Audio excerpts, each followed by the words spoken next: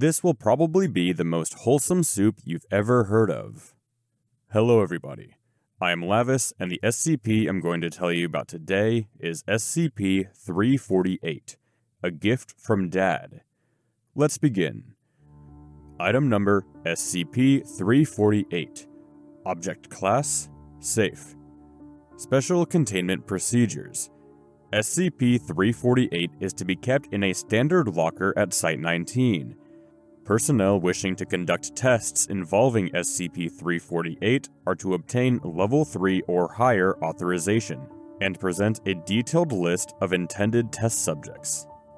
Description: SCP-348 is a white ceramic bowl patterned with light blue flowers measuring approximately 20 centimeters in diameter and 9 centimeters high.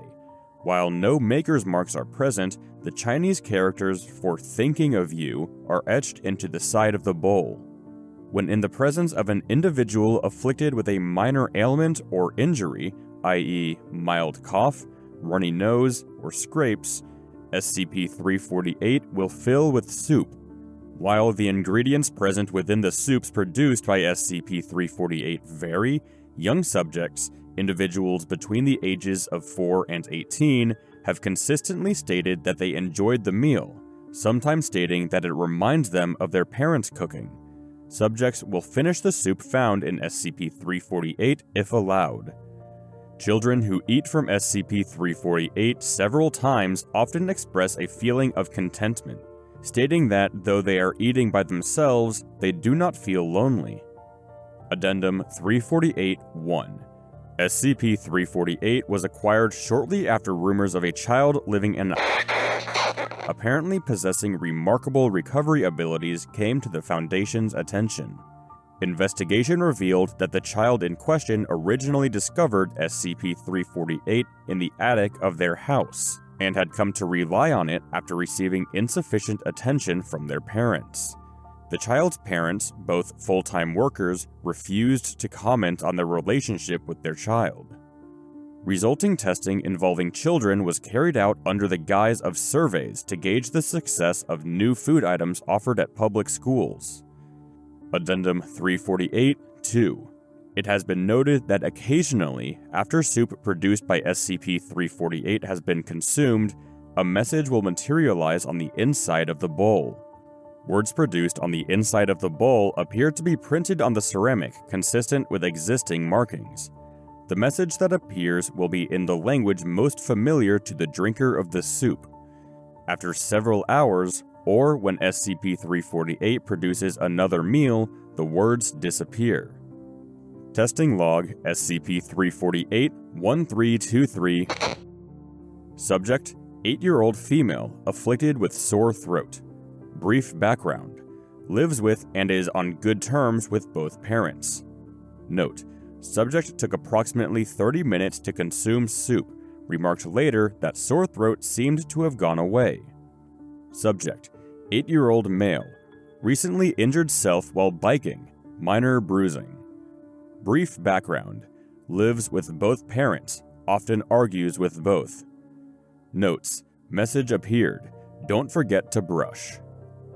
Subject: 11-year-old male, afflicted with slight cold.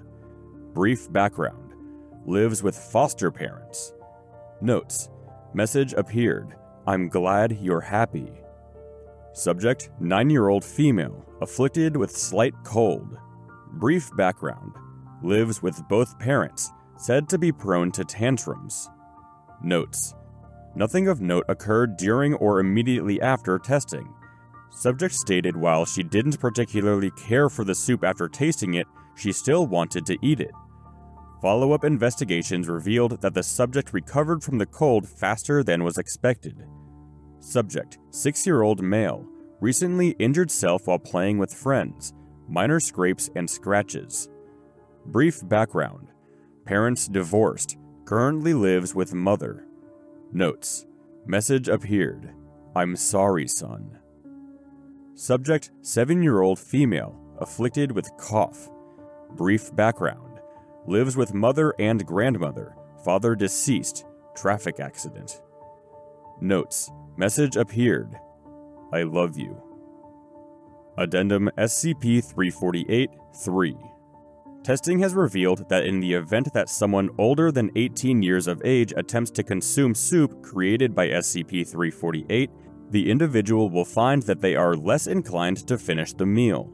Some individuals will remark that something is missing. Most will simply state that the soup was nothing out of the ordinary. Further studies carried out with older subjects indicate that though messages will appear for individuals older than 18, the appearance of the messages is worn and faded. See Testing Log. Testing Log SCP-348-2635. Note: it was observed that though over 100 subjects were tested, only 4 individuals received messages from SCP-348. Subject: 30-year-old female, afflicted with headache. Brief background: on poor terms with both parents. Refused to accept father's offer for career training. Currently lives alone. Notes: message appeared. Why? Subject: 35-year-old male, afflicted with cough. Brief background: parents divorced. Visits father and stepmother once a month. Does not visit mother on her insistence. Notes: message appeared.